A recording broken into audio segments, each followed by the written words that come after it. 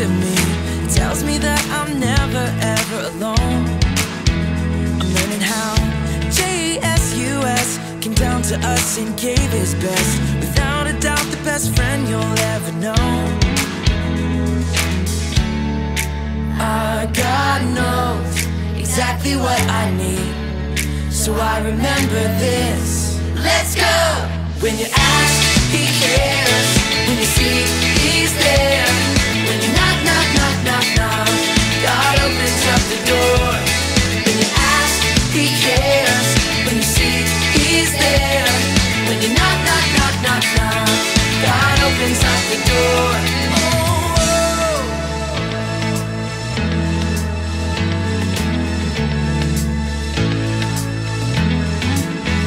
I'm reading my B.I.B.L.E.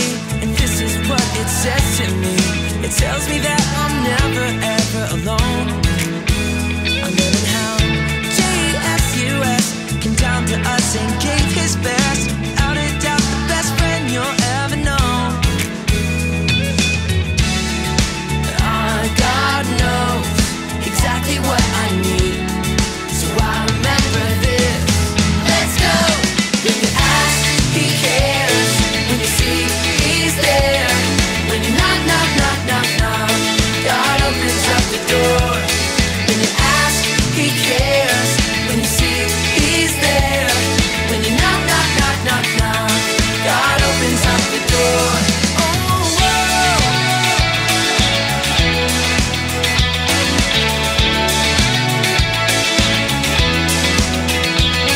When you ask, he cares. When you seek, he's there. When you knock, knock, knock, knock, knock, God opens up the door. When you ask, he cares. When you seek, he's there. When you knock, knock, knock, knock, knock, God opens up the door.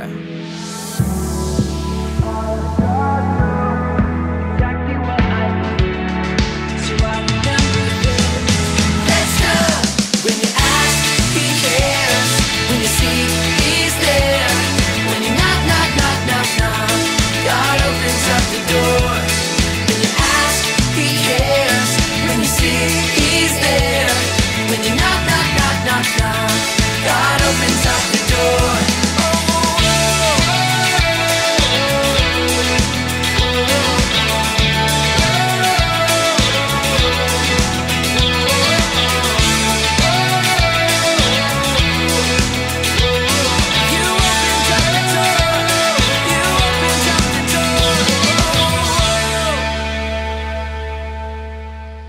Well, hi there, folks, and welcome back to Miss Fix It, where broken things, they get a fixin'. You think. I've been working hard today. My hair was all crazy, and so I made one of these things that just keeps it right in there, and then if I need to store stuff in, I can just put it up in my hat. It works out great. Now, today we're going to be talking about Moses, but I was also working. I'm going to talk and work at the same time, but I need a place to put my stuff. I mean, I get hungry, and I'm here working hard, and I just need some place to put my stuff. So I was thinking I could make something like around my neck and like. Remember that baby Moses, he was born, and that Pharaoh guy, he wanted all those baby boys to die. Yikes! And so there's this Israelite woman, and she was trying to protect her baby, and she made a basket kind of like this a little bit with some tar and stuff, and she put him in the Nile River with all the reeds and hid him there. And then Pharaoh's daughter, she found him and she took care of him. That was a great story. Maybe I should have made that string a little long. Oh no, there, that goes now. Maybe I'll go. I use this rope for a lot of things.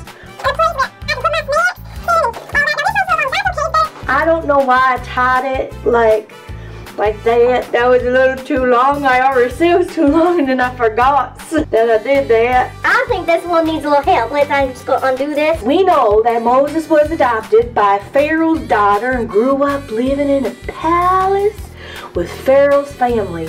But even though Moses lived with the Egyptians, he was still an Israelite. And at that time in Egypt, the Israelites worked for the Egyptians, and they did not treat them very well. Now one day, Moses went out to watch his people work, and Moses saw an Egyptian beating up an Israelite, and it made Moses so mad. Now, so mad that A, cried about it, B, he yelled, or C, he killed the Egyptians. What do you think? Ding, ding, ding. Did you pick C? That's right. Moses killed the Egyptian. Moses hid the body and thought that he was good and that he got away with it. But the next day, Moses found out that other people had seen him. It's not a good day for Moses. Then Moses, what do you think he did? He A, went to Pharaoh and apologized and said, I'm sorry, I shouldn't have done that. B, he pretended that it was just someone who looked like him and was like, oh no, that wasn't me. Or C, do you think he ran away to Midian? Ding, ding, ding. Moses ran right away. And when Pharaoh found out what Moses had done, he ordered that Moses be killed. But Moses got away. He went to the desert, Midian. So in the desert, Moses got a job and he was taking care of sheep. But nothing changed for the Israelites. They were still having to work hard and mistreated and work for the Egyptians. But then they began to call out to God for help. And God heard them and he cared about them. He had a great plan to rescue them, and his plan included Moses. Now one day, Moses was out working, taking care of the sheep, and he stopped at the bottom of the mountain. And on the mountain, he saw something amazing. Are you ready? Something was on fire, but it wasn't burning up. Now what do you think? Do you think A, it was a bush, B, a rock, or C, a tree? Ding, ding, ding. It was a bush. The fire was not burning up the bush. Have you ever seen anything like that? I sure have not. I've seen some exciting things, but not like that. Moses went to see why the bush wasn't burning up, and God spoke to him. God said, don't come any closer. And God told Moses to, what do you think? A, take his sandals off. That might be stinky in the desert. B, find a fire extinguisher and burn that bush out. Or C, roast marshmallows. Ding, ding, ding. God told Moses to take off his sandals because he was standing on very special ground, a special place. Then God told Moses that he wanted him to lead the Israelites out of Egypt. Now when Moses heard this, what do you think he said? A, I better get out of here. B, ooh, that's cool, I can do that. Or C, who am I to bring the Israelites out of Egypt? Ding, ding, ding. Moses said, who am I to lead your people? And God told Moses that he would be with him. Moses asked, but what if the people don't believe me? It's not fun someone not believing you. Could hurt your feelings. What, and sometimes even embarrassing a little bit. What if they want to know who you are? God said, I am who I am. God was reminding Moses that he really is the one true God who never changes. But it seemed like that was not enough for Moses. So he asked, what if the people don't believe me? So God told Moses to take his wooden staff, this is like a staff, and throw it on the ground. And God turned that staff, what do you think, into? A candy bar, kind of looks like a candy cane, a rabbit, or C, a snake. I don't like snakes. Ding, ding. Moses' staff, this thing turned into a snake.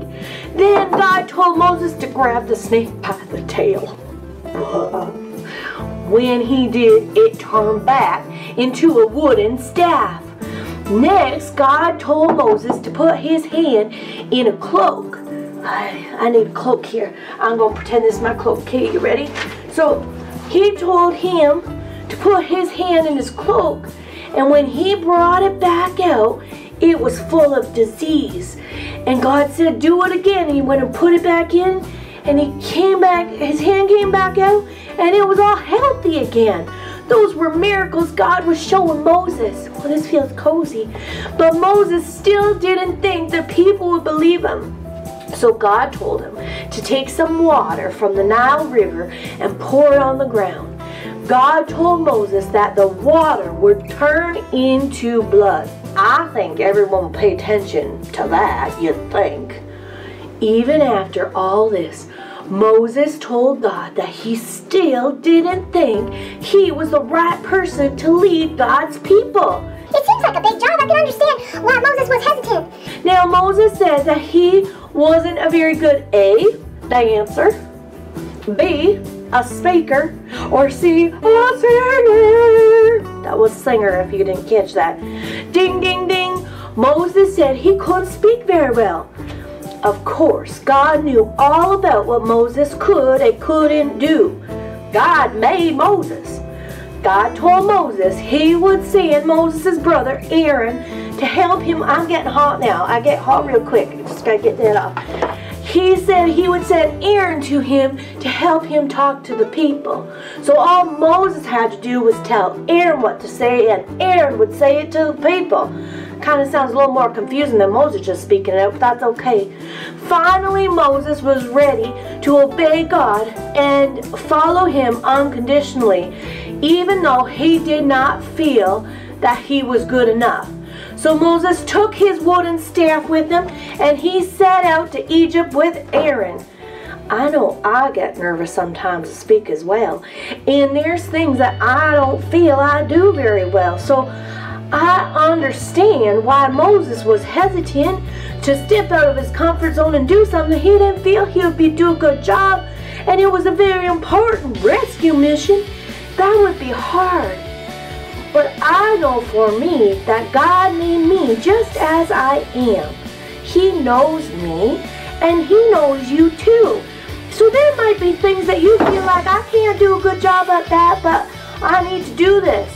Or, well, I do have a gift in this area and you can help out there. Each one of you are a treasure. Each one of you are uniquely made by God with gifts, and he will help you. Even if it seems like a job that is just too hard, or you don't think you can do it, all things are possible with God, and he is with you. He says in the Bible that he will never leave you or forsake you. Now, I'm so glad that we got to talk about Moses today. It's a pretty cool story, and there's still even lots more about Moses. So I got my snack tray here, so I can, look at, I got some fuzzy peaches. This is, so sugary. They're sour.